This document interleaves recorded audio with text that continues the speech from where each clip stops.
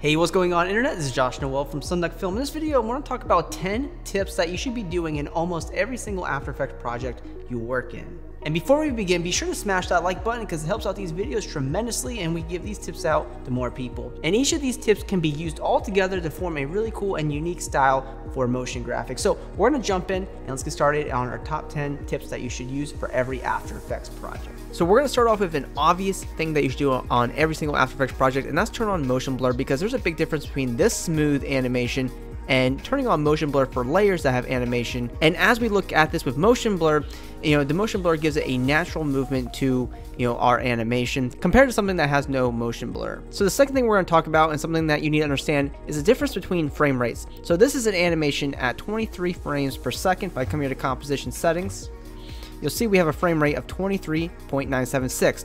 Now you get a very natural, animation, very similar to, a film or a movie. But we come here and change the frame rate to 60 frames per second. You're going to get a completely different style of animation. And now with the 60 frames per second look here, there's a big difference between the two frame rates. So understanding what they're going to do to your overall work is very important before moving into a project. Just keep in mind that 23 frames per second is going to be a little bit more natural, and 60 is just going to be a lot more smooth. All right, so next up, we need to talk about background. So sometimes you're going to have just a solid background here. As you see, we just have blue in this scene. But maybe it's not a bad idea to take a look at how to enhance this a little bit further. So you can create a gradient really quick by going to Effect, Stylize, and grabbing CC Vignette, and that will darken around the edges really quick. And this is a quick way just to add a variation in your background that's very subtle, but it really does make a big difference. Now you can be a little bit more traditional and use something like a 4-color gradient, where you can actually control the streak of the gradient a lot more easy, or you can just use a gradient ramp and direct where you want that middle point or the light to be. And it makes a huge difference in your work. So consider using some form of gradient, whether that's with a vignette if you want to save some time, controlling where you want the brightest part of the image to be, or if you create something unique with a 4-color gradient. All right, so next up we have to talk about using great fonts. So in this one title here, we have the same exact typeface, which is Lado. I never know how to pronounce these, but we have different styles of them. So the typeface is Lado, and the font is going to be light, which you have here, bold, which is going to be the bottom part, and also black, which is the middle part. And by using good fonts, you can put together a really cool title. So here are some fonts I would consider using in your work that you can download for free. And here are the fonts that I would start using to producing really cool title work in any software that you use. One of the things that I use on every single project that I think you should consider using as well is noise. So if we scroll in right here, you'll see that we have some noise applied here to an adjustment layer. So you go to Effect, Noise, and Grain, and you add noise to an adjustment layer. And we turn this off real quick. You'll see how clean and smooth this is. But by adding noise, it just adds nice fine details to some of the areas of your image. And I have this set at 12% and uncheck use color noise. And what noise does is it makes your overall composition not static. So without noise, everything here would just be still. But by adding noise, it adds that gritty movement to the overall composition. So consider using noise.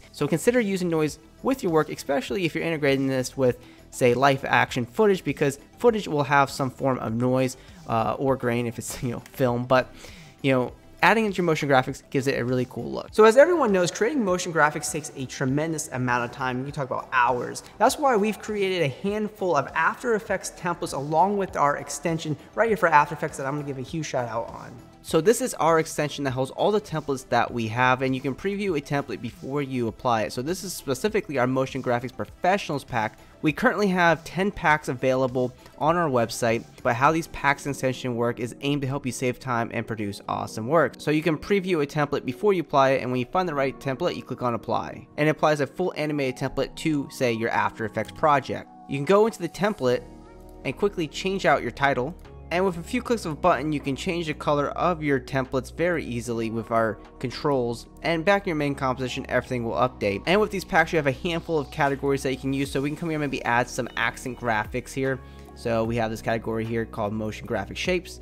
Click click on apply, and literally with just a few clicks and under minutes worth of time, we're able to put together a really cool composition with just 2 templates right here from one of our packs. And by picking up multiple of our packs, you can quickly switch over to other packs that we have available. So if you're looking to save time and produce awesome work, you can take a look at any of the packs we have off our website. If you do pick up anything, you will be supporting our channel, so thank you very much. And you can try our free pack, which I will link in the description below, and you'll get like 40 free templates with the extension.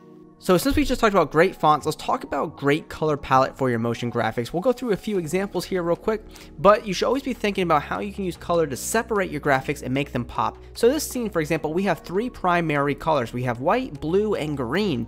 And one thing you'll notice is that one of the colors is not mixed with any of the other elements. So blue here is on the background only, while green is on the accent graphics and the title, while white is also on the title and the accent graphics in the scene. So there is clear contrast in this, and we're only using 3 primary colors. Taking another look here, we're only using 2 primary colors here, blue with different variations of that shade, and white to help make everything stand out. And even over here, we're using white for our titles and a pinkish purple sort of look for our background. We're using 2 primary colors in the scene, and that helps it stand out dramatically. And you see over here we have a very dark gray look for the background, and that's not on any of the elements in the scene. And then we have, you know, our pinkish magenta text with our accent graphics and just white accent graphics by itself. So by using no more than 3 colors in the scene, it'll be a lot easier to make your work stand out. So when doing projects, it's important to know the difference between using a camera or a null object for 3D animation. So in this case, this is a 3D null animation, and in this composition, this is a 3D camera movement animation, and there's a difference between the two, and you should know the difference and when to use them. When you use a 3D camera animation, think of it as a way that you'll be able to rotate around the text. So for this composition, one thing to keep in mind that the camera is doing the animation, not the graphics, and as a result, the camera is going to be moving around the title around a very specific point where the camera is focused. So it's important to keep that in mind. If you want to do a rotation around a title in a circular motion, that's what you're going to get. With a 3D null object where you have all your graphics parented to a null object, and you have that null object animated in 3D space with a 3D layer, and you do the animations here, what's going to happen is now the title is going to animate in 3D space, not the camera, not the null object. So if you want to control a title or a graphic and keep it in place, go ahead and animate with a null object.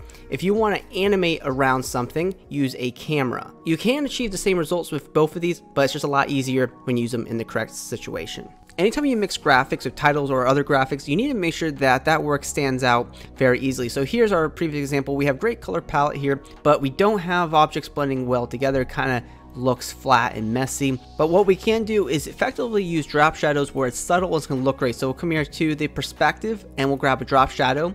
And all you have to do is increase the softness up to like 25 for the first effect. And then you just come here, duplicate it by going to edit, duplicate, and you increase the softness up to like 200. And this will help create some separation here, and we also can apply this to other graphics, so we'll apply this to the back end of the title. And now these graphics are going to stand out among each other just by using a very subtle drop shadow that just looks clean by duplicating it twice. And we're coming close to our end, but instead of using simple text animations with the transform properties that you have here with all your layers, make sure when you're animating text that you use the animate properties instead of using transform. I'm going to show you the difference in animation control. So we come here to animate, and we can just add a position or any other property there. We can just bring down the Y value. We come here to add, go to property, and just add an opacity to this, and we lower the opacity to 0%. Then you just open up range selector, you add a keyframe for start, you move forward in time, set the start up to 100%. And the animations will be completely different, and you have a lot more control with the animation properties. And also when you animate with using the animation properties on the title layer, you can easily move your title around without affecting any keyframes. Whereas if you use, say, the position transform on a title layer, you can't move it around without changing the animation, so you have to select the keyframes, and it's just a lot more work involved. Alright, so this last technique is all about keyframe animation. So if we recall, you'll see that we have 2 keyframes here animating on this title, and we can select those keyframes and hit F9 to make them easy keyframes. And this will control the speed of the animation, so it'll start off a little bit slower, and then it'll accelerate, and it'll slow down to end the animation. But you can take this even further and create your own custom animations by clicking on the graph editor. And there's 2 different things that you might want to take a look at: edit speed graph and value graph. I use either graph for the same exact thing because I always select my keyframes and I drag out these handles on the top there and also on the bottom. And as a result, we're going to have a much different look in animation. And if you drag out your keyframes So you'll see that the animation at the start is very slow and it slows down at the end. And overall, this will help you create a unique style in your motion graphics by having your own style of animation speed. So those are 10 tips that you could be using for every After Effects project. Now, not everyone is, gonna work for every single project. I wanted to talk about some basics to get that out there. Let me know in the comments, what you do on every single project. Maybe you don't turn on motion blur. Maybe you like 60 FPS. Motion graphics. I would like to know. So hope you enjoyed this video. If you're new here, be sure to hit that subscribe button because we're posting multiple post-production tutorials every single week. You can also hit me up on Instagram. We have tutorials on there as well. And always be creative.